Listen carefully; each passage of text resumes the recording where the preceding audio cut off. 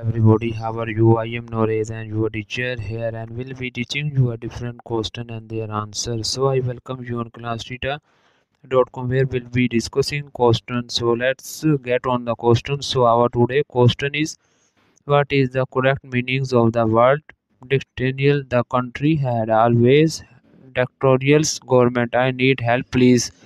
The word dictatorials refer to a form of government or leadership where a person's or a small group of people's absolute and often oppressive authority and control without considering opinions right others in the contents of your sentence. It means the country has constantly been governed are regimes characterized by the dictatorial practices suggesting lack of democracy, freedoms, and the respect of individual liberties. So that the answer of the question. If you are searching any other question, please visit www.classtheta.com and find on the search section.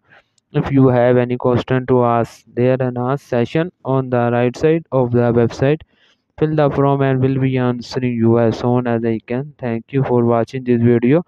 Please do not forget to like, share, subscribe our channel until next question. Bye bye.